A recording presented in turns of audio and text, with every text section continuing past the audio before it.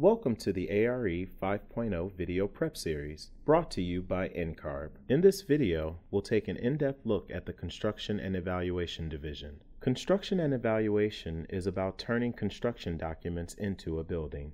These tasks begin with bidding and negotiation and other pre-construction activities that occur before the first shovel goes in the ground. Pre-construction activities may vary depending on delivery method, so be sure not to focus on just design, bid, build. Construction and evaluation continues through construction contract administration, including site observation and administrative procedures, such as shop drawing review, payment application review, determination of construction progress, and responses to non-conforming work. After construction ends, the work continues with the post-occupancy evaluation, including a review of building system performance. Throughout all these activities, you must understand the project's contractual requirements, including AIA documents, drawings, and specifications, and apply that knowledge to specific situations. You must be able to clearly articulate the design intent, both verbally and in sketches and drawings. Be sure to review the latest ARE 5.0 guidelines and ARE 5.0 handbook, both on the NCARB website. The guidelines contain critical information about ARE 5.0 policies, including the rolling clock, scheduling a test, problems at the test center, and receiving your score. The handbook discusses the content of all 6 divisions and includes sample items and suggested references, as well as more information on the objectives for each division. You'll have 3 hours and 15 minutes to answer 95 items in this division, which includes sections on pre-construction activities, construction observation, administrative procedures and protocols, and project closeout and evaluation. In the pre-construction activities section, you'll focus on the construction planning and activities that occur prior to the start of construction. Let's look at a sample question. The architect is completing the bid documents for a new mixed-use building. The owner requests that the architect include in the specifications several items that are not yet fully defined.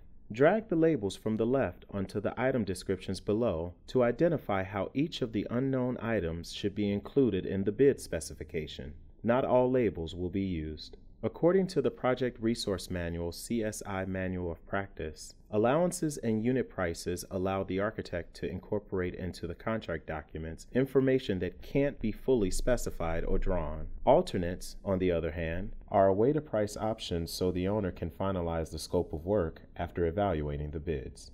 In this case, the hazardous materials cost is an allowance because the full cost is unknown at the time of bidding, but the work needs to be included in the project. The earthwork cost is a unit price because the basic scope is understood, but the extent of the work is unknown. The irrigation system and occupancy sensors are both alternates because they are in addition to or in lieu of other parts of the work. This is an AE level item requiring the classification of different scope items in order to recommend the appropriate use of contract variables. The construction observation section addresses visiting the job site throughout the course of construction and the architect's roles and responsibilities. Let's look at a sample question. During a routine site visit, the owner tells the architect to change the layout of 2 interior framed walls the contractor has already framed based on the construction documents. The framing changes will not have an impact on any code-related issues. The owner is adamant the walls be reframed per their new request. Which of the following should the architect do? Ask the contractor to schedule a meeting on site with the owner, architect, and framing subcontractor to review the changes. Review the expected effect on construction cost and schedule with the contractor. Then prepare a change order for owner review. Issue a construction change directive with the requirement for time and material invoices to be submitted for the work. Include documentation of the discussion and a drawing of the revised framing in the field report of the site visit. Here's the correct answer. Per AIA document A201-2007, General Conditions of the Contract for Construction, a construction change directive is appropriate when a change must take place regardless of time or cost impacts. Reviewing the expected cost ahead of completing the work is unnecessary in this situation. On the other hand, a field report alone is inadequate because this change certainly has both time and cost impacts. Finally, an on-site meeting with the sub is unnecessary, as the requested changes can be fully documented by the architect. This is an AE level item requiring an assessment of a built condition in order to determine the appropriate contract change. The Administrative Procedures and Protocol section is about the documentation necessary for the construction process. Clear written communication is essential. Let's look at a sample question.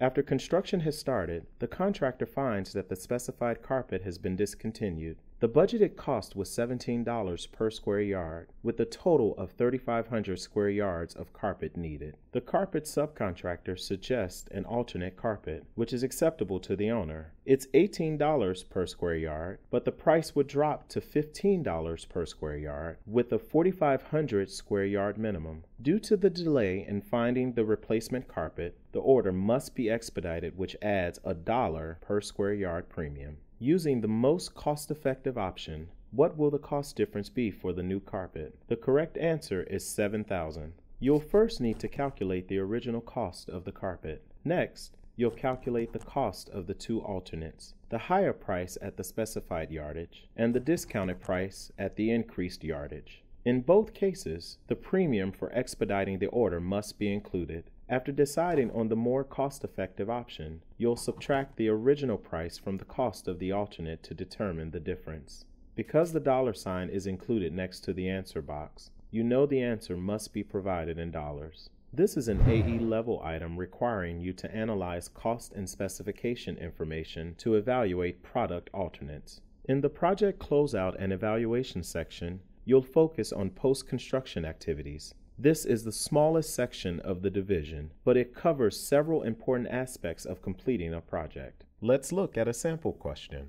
The contractor notified the architect that the project was ready for substantial completion. The architect inspected the work and prepared the following list of incomplete work. Click in the box next to the item that must be completed before the architect can issue the certificate of substantial completion. This is the correct answer. According to the Project Resource Manual, CSI Manual of Practice, reaching substantial completion does not mean all the work is completed. However, any remaining work must not prevent the owner's use of the building. The only item on this punch list that prevents full use of the building is the bathtub that doesn't drain properly. This AE level item requires you to evaluate a typical construction procedure and determine the outcome. Ready to get started?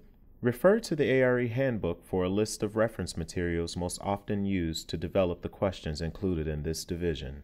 This is not an exhaustive list of all possible references, but a suggestion for further reading. And remember, lots of people are studying for the ARE right now, so join the conversation. You can stay on top of the latest news and connect with NCARB and your colleagues with these sites.